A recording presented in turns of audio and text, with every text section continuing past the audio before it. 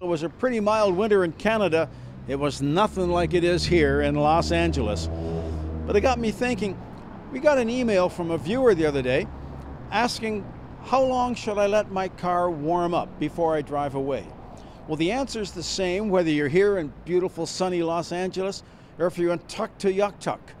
The amount of time you should let your car idle, 0. Now, I've said this before and I'll say it again.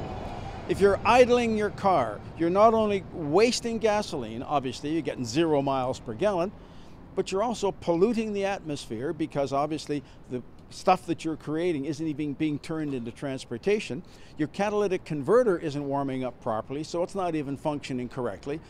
And you're probably even washing oil off the cylinder walls with the extra gasoline that you've got in a cold running car.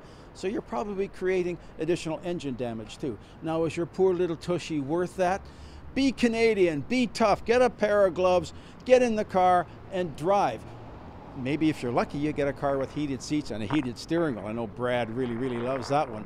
But please, don't let your car idle. And as for remote starters, well, DGMS, don't get me started. As I've said before, car companies spend billions of dollars trying to squeeze a couple of more percentage points out of the fuel consumption of cars to get better Transport Canada ratings. And then they set up the car so you can let the thing idle for 10 minutes going nowhere. It's completely stupid. So the answer to the viewer's question is, don't idle your car. Get in, fire up. As soon as the engine is running smoothly, drive away. Now, don't rev it too hard. Drive gently for the first 10 kilometers. If your car has a temperature gauge, once it starts to get up into that operating range, then the car is ready to go. Some cars actually have a little blue light that comes on when the engine is cold. Pay attention to that. But don't let it idle for your sake, my sake, and your car's sake. I'm Jim Kenzie.